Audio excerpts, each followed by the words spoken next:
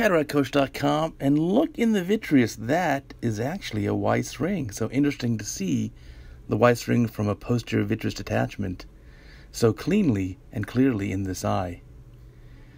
It's a routine cataract surgery, but I'm doing something a little different here. I don't know if you've noticed just yet. There is installation of anesthetic in the eye. This is a Flomax patient, so a little floppiness there of the iris is noted. Filling the eye with viscoelastic. There's a nice good fill of viscoelastic. And now I'm getting ready to make the main incision. So we'll fixate the eye with our fixation ring. There's the fixation ring going down.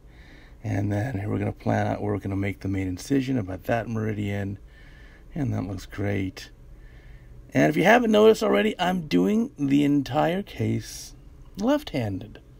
So I made the paracentesis for the right hand. I made the main incision for the left hand.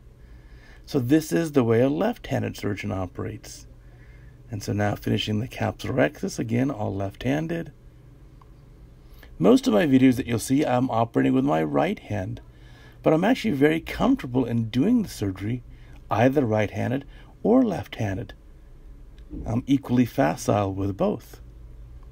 So the important message here is you need to be able to use both hands very well and almost interchangeably in cataract surgery.